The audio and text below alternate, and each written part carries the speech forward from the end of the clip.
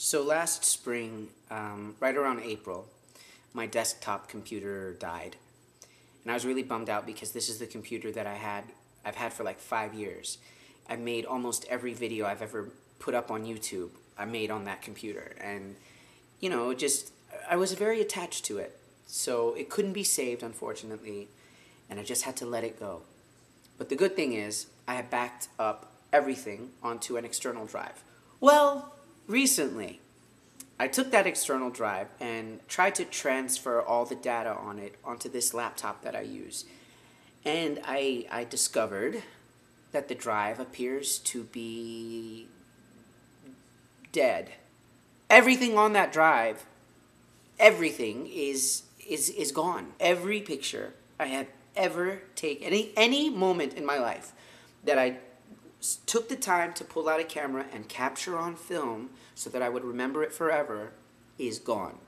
Trips to Spain, London, Paris, New Orleans, Sweden, Norway, just random beautiful days in Manhattan, my entire New York existence, gone. All the documents that I saved, that I made a point of saving and scanning and uploading and shredding the originals because I didn't need all the junk anymore because I had everything saved. My entire music collection that I've spent years compiling and uploading into MP3s and to junk my CDs, like, gone. Every video that I've ever created and put up here on YouTube, and private videos that I created and kept for myself, those are gone too. No one ever told me that you're supposed to back up your backups. I never knew that. And I actually always thought I was the smart one because I knew to back up. Ever since that episode of Sex and the City where Carrie's laptop dies and Miranda's mom dies and everyone is dealing with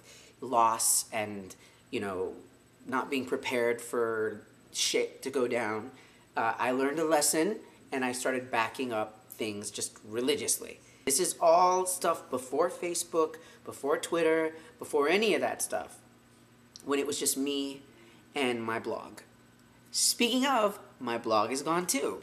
I forgot to renew my domain, and after 3 months, the tech support just deleted all the content from my server. So every story I have ever put up since 2002, gone. My entire digital history.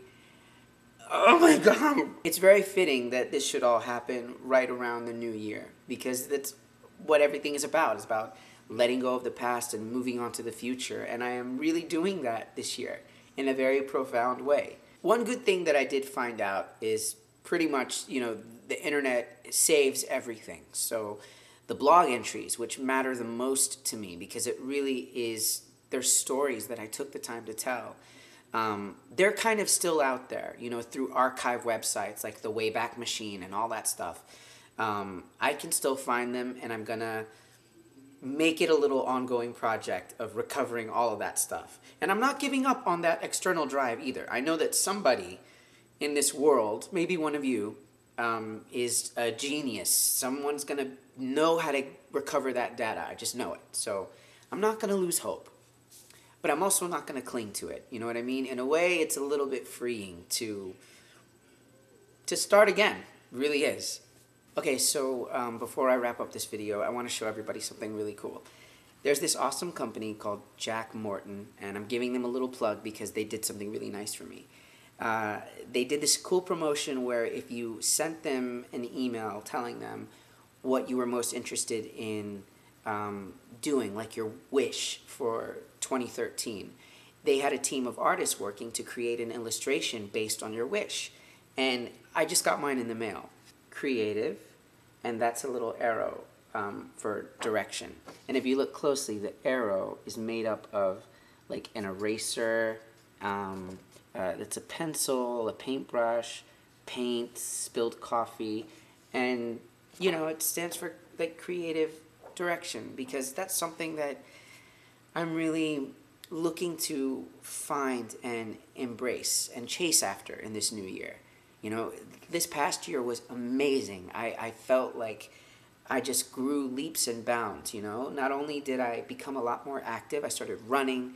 I did a couple of 5Ks. This morning, New Year's Day, I was hungover, but I got up and I went for a run. And, you know, I went to Weight Watchers when I've been on Weight Watchers for the last year, and I dropped some more weight, and I've lost like over 30 pounds, and I'm still working on all of it, but like it feels really good. And there's a lot of other little things that have just really made my year wonderful. But I still kind of have this little feeling that I'm kind of floating, that I'm not really sure what I'm chasing yet. And I came to Austin to figure that out, and I really want to pursue that more. Creative direction. This is something that I'm going to be going after this year. And I hope the same for everybody else. And yeah, have a happy new year. Stay tuned. Groovy!